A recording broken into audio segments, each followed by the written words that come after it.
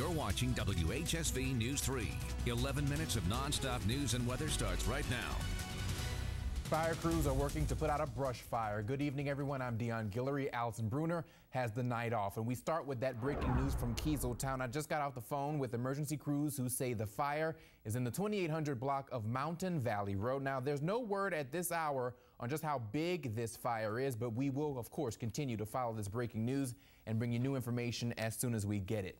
More breaking news tonight. The body of one of two missing Virginia State University students has been found. Divers removed the body from the Appomattox River just a couple of hours ago. They are still looking for the other student. Jawan Holmes and Marvell Edmondson went missing Saturday. No word right now on which student's body was found. The medical examiner is testing for an ID. Your morning commute or just a drive around Harrisonburg running errands can be putting your life in jeopardy. That depends on which streets you take because you may drive through one of the city's most dangerous intersections. WHSV's Litsa Pappas explains where they are. New at 11. Litsa. Deon, the most dangerous roads might not surprise you. They're where you'll find the most traffic in Harrisonburg. Now police are trying to find ways to make those roads safer. They're the most dangerous roads in Harrisonburg, where the most people crash. Harrisonburg Police Sergeant Pete Ritchie is mapping out where those areas are. This year's top 3, a big part of Reservoir Street, Port Republic Road near JMU, and East Market Street by the Valley Mall. Drivers like Kenneth Hilliard aren't surprised that Reservoir is the worst. I'm noticing, and I've seen quite a few accidents. Ritchie says here on Reservoir Street between Cantrell and Neff Avenue, they've seen 50 car crashes this year alone. Just as if you put a pin on a map and you keep putting pins on a map and then you look at the overall map, you're like, wow, that's significant. We need to somehow do something about that. The map shows the most dangerous road by far is Reservoir. The reason? Ritchie says there are lots of businesses and many distracted drivers. Plus, some of these accidents are because people motion people to come out from a business into the main roadway when it's not safe and not clear. Some drivers already know it's not safe and say they're extra careful on these roads. You have to be on defense besides, your own driving too. You've got to look out for everybody and then they've got to look out for you too, but it always don't work that way. Ritchie says the city is already looking to expand part of Reservoir Street to help traffic. Plus, he says officers may add signs that say Reservoir is a high-risk area to warn drivers. Deon? All right, Lisa, thank you. Now we are following a developing story from Canada. Police there arresting 2 men accused of planning to carry out an al-Qaeda-supported terrorist attack. Let's get straight to those breaking details. This, take a look at it, is video just in of one of the suspects. The Royal Canadian Mounted Police say the suspects were targeting a Canadian passenger train on one of its busiest routes in the Greater Toronto area. The individuals were receiving support from al-Qaeda elements located in Iran. The suspects were under surveillance for more than a year. They have a bail hearing tomorrow. And we have new breaking details in the Boston bombings. Investigators just saying that evidence suggests the suspects were motivated by religion and worked alone. All this after the surviving suspect is charged from his hospital room. Marcy Gonzalez breaks down what he's facing. A night of remembrance.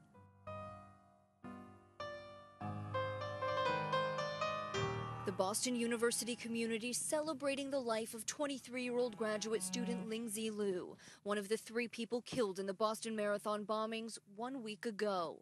And on this solemn day, the teenager accused of plotting and carrying out the deadly attack learned he may now face the death penalty. The federal charges, including using a weapon of mass destruction, read to him today at his hospital bedside. Just more than an hour later, at 2:50 p.m., a moment of silence.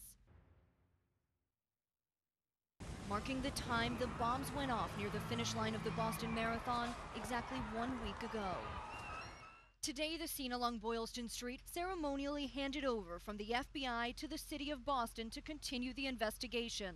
The search for an explanation ongoing as the FBI questions 19-year-old suspect Johar Sarnaev, hospitalized, wounded in the neck, but writing some answers. Was his brother the primary motivating force for him to become radicalized? Why did they end up doing what they did on that particular day? Much of the investigation is still focused on his deceased 26-year-old brother Tamerlan, examining his life, his recent trip back to Russia, as some question whether the FBI did enough to monitor him after they questioned him 2 years ago. They investigated it thoroughly and did not find terrorist activity, domestic or foreign. And we've learned Tsarnaev will not be tried as an enemy combatant. Instead, he will eventually go to trial in federal court because he is an American citizen. Marcy Gonzalez, ABC News, Boston. The wife of the suspect who died in a shootout says she's distraught. Catherine Russell learned through news reports that her husband was suspected in the attack. New at 11, organizers plan to kick up security, adding more surveillance, mobile units, and staff to one of Richmond's biggest race weekends. In just a few days, around 90,000 NASCAR fans will pack the Richmond International Raceway. Police have worked alongside the raceway to plan this weekend's event for the past year, but now they're stressing for everyone to be alert. If you see something, say something. We can't be everywhere all the time at a track this size with this many people. So we are relying on the fans to not only enjoy themselves, but be alert to what their surroundings are. And if they see anything, to please call and notify us. Race organizers say the bag checks at the event will continue, but they're asking for people to give themselves more time at the gate for tighter security. The Harrisonburg Fire Department has similar technology that helped investigators find the Boston bombing suspects. You're looking at thermal imaging technology. That's what they use. Firefighters use that to find victims, pets, and even hidden fires. The technology helping to cut down search times almost in half. New at 11, a former private school teacher from D.C. is now on the FBI's most wanted list. The Bureau says in June 2008, pornographic images were found on a school camera that Eric Toth had. Now you're looking at two different pictures of the same man. Toth is also accused of producing child porn in Maryland. An Augusta County man is accused of inappropriately touching a young girl. Darrell Cobb is charged with 3 counts of aggravated sexual battery. We're told this comes from 3 incidents that happened between January and March. Cobb is due in court in June. New at 11, the Rockingham County School Board is working hard to create a better workplace for its employees. And in a district survey, most employees say they want more respect and trust. School board members met tonight to discuss ways to address those issues. Right now, they plan to have a committee meet with the superintendent every month to talk about what needs to change. The school board has also proposed a 2% salary increase for all employees. New details tonight on a sports pub coming to Harrisonburg that's been raising some eyebrows. It will open its doors in less than a week. We just found out the Tilted Kilt will open next Monday. The restaurant is known for its waitresses wearing skimpy outfits. The Tilted Kilt will be at the Valley Mall. Tomorrow, you'll want to avoid I-64 to get over Afton Mountain. VDOT will shut down a big part of the interstate to make some repairs. VDOT is using bulldozers like this one to remove some unstable soil. This project will reduce the risk of landslides, and this project is causing some huge delays, lots of headaches today. This project will continue through Thursday, so if you're headed over the mountain, take Route 250 instead. New details tonight on that storm system that moved through the state last week. The National Weather Service says a tornado touched down in Fredericksburg. Now that twister tore off the roof of an apartment building and uprooted trees. No one was hurt. And that system forcing Grand Rapids, Michigan to declare a state of emergency tonight. You can see the river here is overrunning its banks, and it's also flooding some roads. Floodwaters are also taking over homes and businesses. It could take weeks before water levels return to normal.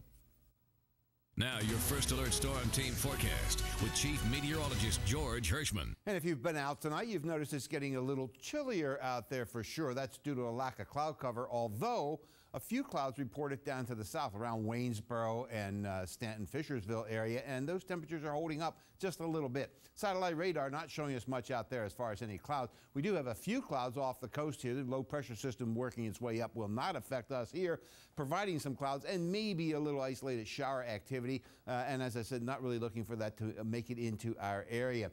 Water vapor showing plenty of moisture available along the coast. Not much here, very dry in actuality. And then to the west, well, we do have some moisture there and a fair amount of it. Some of that will cross the area by Wednesday. We are looking for some showers and thunderstorms. 47 outside the studios, mostly clear up and down the I-81, although, as I said, Down in Augusta County, South Augusta County, we're seeing some cloud cover, and you'll see in a second some of the temperatures there reflect that. East winds about 5 miles per hour, and temperatures that were called in by the weather watchers. We're looking lower and mid 40s, 45 in 10th Legion, 44 Stanley, 45 in Luray, Winchester, 40, and then 46, 47, 48 when we get down into Augusta County, although a bit chilly there, 41 in Churchville. Lucy said 42 in Sparkling Springs. Forecast map is showing it this way: high pressure to the northeast of us. That's supplying that northeasterly flow right now. That's keeping the temperatures down, so we have a cold night coming our way and mostly clear skies out there. We run that through for tomorrow. Start out the day, a couple of clouds, but some sunshine for sure, but a chilly start. And then as we move through the day, you'll see these winds starting to shift more to the southeast, and that's going to help really warm us up for tomorrow, certainly warmer than it was today. Now tonight, overnight, into the upper 30s is what we're calling here in the valley, 38, Stanton, Harrisonburg, Woodstock at 36 to the west in the highlands. The higher elevations, 34, Petersburg, 33 in Franklin, and maybe even below freezing there in Monterey, so be aware of that. We look at tomorrow's temperatures into the lower and mid 60s, 65 Stanton, 66 over Moorfield, 64 in Petersburg, and 63 Franklin, so things are going to be warmer. That's because of the southeasterly flow with the winds, and much appreciated with the sunshine out there. Now, the next 7 days, they start shaping up pretty good, actually. 64 for tomorrow, 70 on Wednesday. Chance for some showers, maybe a thunderstorm. Not going to amount to too much, I do not believe. That's a product of that frontal system trying to cross the area Wednesday late and into Wednesday evening. Some of those showers might even carry into Thursday morning. And then the extended forecast, well, 62. We get a little cool off behind the front, as we have learned over the time. And as we move into the weekend, starts warming back up. Upper 60s, 70 degrees, about where it should be this time of the year. I think we call it spring. Yes. Chance for that a is little shower activity as well over the weekend, but not looking for much as far as any accumulation. And you can follow along with us if you go to WHSV.com and follow the weather prompts, and we'll probably have something to say about the weather. You can read along with us. And there's always good information there. Indeed. All right, George, thank you. If you're heading to the airport this week, you might want to leave a little earlier. Why experts say travelers could see major delays, plus the policy the TSA just delayed. And we're protecting you from scams and ripoffs, the steps you need to take to make sure your personal information on your cell phone doesn't end up in the wrong hands.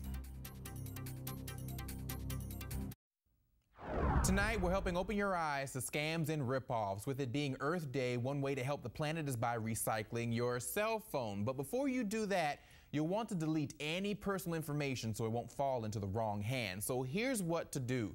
Use the factory reset to wipe your device. Also remove or erase SIM and SD cards. Remove any apps you've downloaded and the data associated with them. And after you've taken these steps, double check to make sure your personal information is completely gone.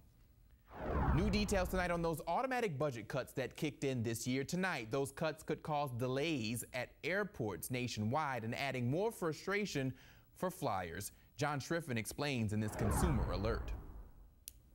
Airline passengers all around the country are packing an extra bag of patience today, with massive delays and cancellations expected across the board. Boarded a plane to back to LAX. We have sat on the tarmac for about an hour and got different viewpoints about what was going to be happening. Then they said that the flight was canceled, and then they voted whether they were going to be able to reroute the plane. These passenger horror stories are becoming more common, especially in California and New York, all because the government-approved budget cuts are forcing the FAA to furlough a tenth of its air traffic controllers. Congress needs to fix this. Congress needs to fix a very dumb law. Transportation Secretary Ray LaHood says he sent out early warnings 2 months ago that this logjam would happen. We have tried to find every way possible to come up with $600 million at the FAA. Part of that has to be the furlough of up to 11 days, which includes controllers. Now the FAA is warning as many as 6,700 flights could be delayed every day because there aren't enough eyes to watch them all. It's like equating a toll booth on the highway. You know, if you have 10 toll booths and you can only open 8 of them, traffic's going to back up. It's creating frustration for passengers at the airport and could start affecting your wallet. Airlines may have to cut seats. That'll drive up ticket prices because demand will still be high. And the FAA insists safety will not be an issue. Air traffic controllers are adding extra space between planes in the air.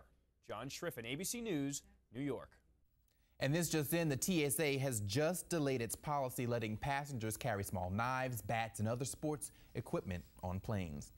Now to another consumer alert tonight. The nation's biggest banks are rolling out the next generation of ATMs. The latest models include features like video chatting with a live teller.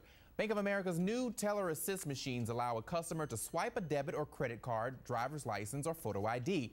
Then a live teller pops up on the screen to assist the user. Analysts say the banks hope to reduce costs and keep customers coming back. New at 11, Harrisonburg City Public Schools is getting Virginia Tech School of Education's Excellence in Education Award. It's for the STEM program. Those lessons teach the technological and engineering design process within the context of grade-level math and science. Nationwide STEM competition winners had an exciting day in Washington because President Obama hosted the White House Science Fair. It features some 100 students exhibiting their projects at the fair. President Obama says when students excel in math and science, that helps the U.S. compete for the jobs and industries of the future. So we need to make this a priority to train an army of new teachers in these subject areas and to make sure that all of us as a country are lifting up these subjects for the respect that they deserve. Mr. Obama held the very first White House Science Fair in 2010. Now take a look at this interactive map. It's for a bike and pedestrian plan for Harrisonburg and Rockingham County. A little technology here. A commission is asking people to comment on the current state of bike paths, roads, and sidewalks. You can take part in this by going to WHSV.com and under the Find It link. While growing up, many of us may have heard the phrases clean your plate or no, you can't have candy. What a new study says about how these attitudes toward food affect a child's weight. But first, caught on camera, a couple of thieves break into a car dealership, but not to take the newest model off the showroom floor. You see them carrying something. We'll explain what they are hauling out. Liftoff of Deon carries A1 test mission from the Mars Pad 0A at the Wallops Flight Facility. That's a successful rocket test launch off the coast of Virginia. This was the third attempt for the unmanned rocket. Two previously scheduled launches were delayed by a mechanical glitch and bad weather. The real launch is expected to happen later this year. New at 11, Texas police are looking for the guys who stole a safe from a car lot, and it's all caught on camera. Take a look at this video. Police say the men broke in around 2:30 in the morning, and you can see one of the guys lead the way while the other two carry the safe out. Cops aren't saying what's inside that safe. We're checking in tonight on your kids' health. Denying certain foods to children or pressuring them to eat every bit could lead them to be overweight or obese. Now that's according to researchers at the University of Minnesota. The study authors recommend eating regular family meals, having nutritious snacks at home, and for parents to model healthy eating by eating a well-balanced diet. And I don't know how I feel about that because I was told no about a lot of things, and well, look at me. I was always told to clean my plate too, but you know, another way to avoid obesity is to exercise. And one way to do that? By playing sports. Yeah, you could play some baseball.